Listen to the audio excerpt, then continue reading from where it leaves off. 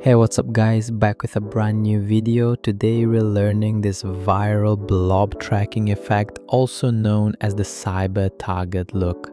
First things first, we're using a plugin called Tracery from aescripts.com. First, drag your video into the timeline to create your composition. Then go to the Effects, Dragoi, and select Tracery. Once you apply the plugin, you'll see this control panel. Key color. Select what to track. Bounding box. Box color and thickness. Text. Add info inside the box. Center marker. Dots in the center. Connection line. Lines between dots. Now go to key color and pick a color from your scene. Something that stands out.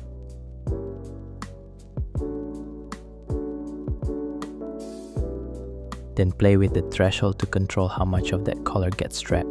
Adjust it until the box is locked perfectly onto the parts you want. Alright guys, real quick before we continue, my brand new effects and transitions pack is finally out and it's going crazy.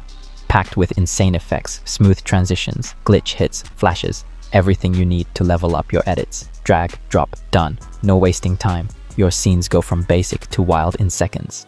If you're trying to make your videos stand out, this pack is a no-brainer. Available now at cineff.com. Links down below. Next up, the bounding box settings. Here you can customize how the boxes look around your track objects. You can change the border color, thickness, and even add a fill inside the box if you want. I'm keeping it simple with a red outline and no fill, but feel free to adjust it to your style. You can set the color, change the font size, and move the text up or down using the vertical offset. I'm just going to make the text smaller here. Here you can adjust the center markers, change their size, and switch the style. I'm using plus for this one, but you can go with dot or cross if you prefer.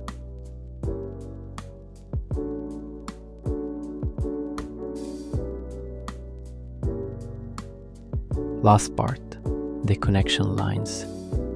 Here you can change the line color, thickness, opacity, and even make them curved if you want. I'm keeping the lines straight, so curvature is set to 0. You can also use dashed lines and tweak the dash and gap lengths to your style.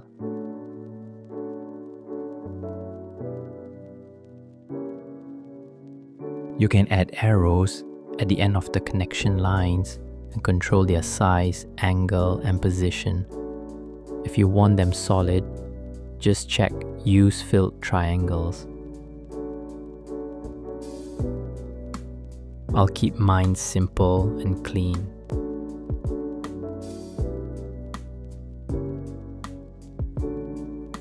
Now, let's add a few extra effects to make it look even better.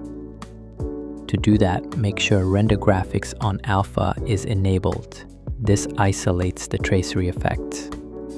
Then duplicate your clip and apply new effects only to the top layer. This way, the effects won't touch your original footage, just the tracking graphics. Let's add some deep glow to give the lines and markers a nice glow effect. You can play around with the glow settings and color it to match your scene's vibe. This instantly makes the cyber target effect pop way more.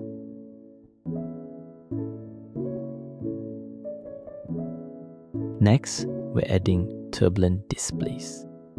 This adds energy and makes the effect feel more alive. You can adjust the amount and size to control how strong and smooth the waves are. Then animate the evolution over time. This creates continuous movement and keeps the distortion flowing naturally.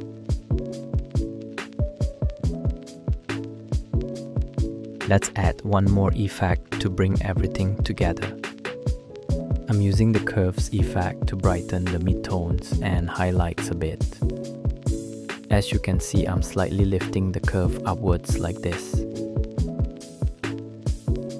And finally, to take it to the next level, I'm dropping one of my own effects from the Cineff Effects and Transitions pack.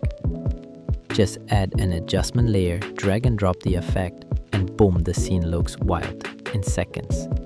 If you want to upgrade your edits instantly, this pack is for you. You can get it now at cineff.com. I'll drop the link below. And that's it for looking. Make sure to like, subscribe, and turn on that bell for more insane effects coming soon. See you in the next one.